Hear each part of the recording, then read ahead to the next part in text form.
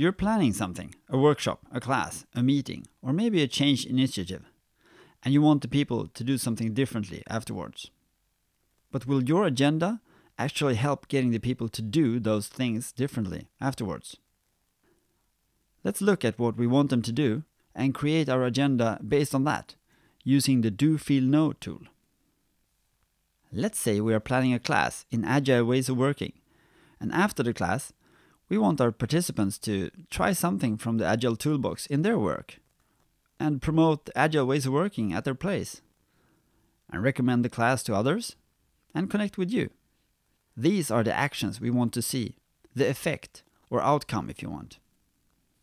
Now, people don't just go out and do things differently if they don't feel right about it. So let's take a moment to see what we need them to feel to do those 4 things.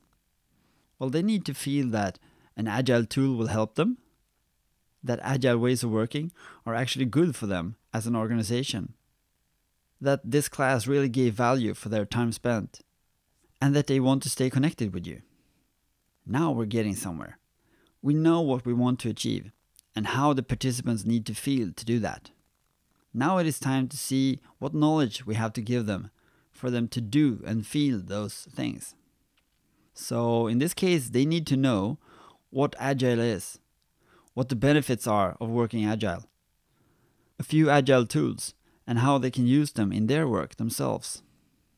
That other companies similar to them are benefiting from Agile ways of working.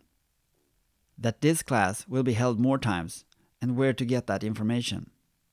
And how to connect with you as a teacher on LinkedIn or such. There it is. So if it's hard to see connections for each thing, you can always make visual connections and make sure you don't leave one behind. Now, with this information, we can put together an agenda that is very accurate. And it helps us prioritize what is most important when we can't fit all into the agenda. We always have the introduction and the outro, of course. And in between, we now match our knows and feels so we cover them, but add nothing else unless we have time for it. In this case, we'll bring what is Agile and the benefits of Agile and how Agile helps others like us. And we will learn a few Agile tools that we can use. And we will have a challenge to try something new next week. And some information about the coming Agile classes and also how to contact me as a teacher. We might have thought that it could be a good idea to teach about the Agile history, but now we see that this doesn't really help us achieve the outcome, so we delete it. That's it, as easy as that.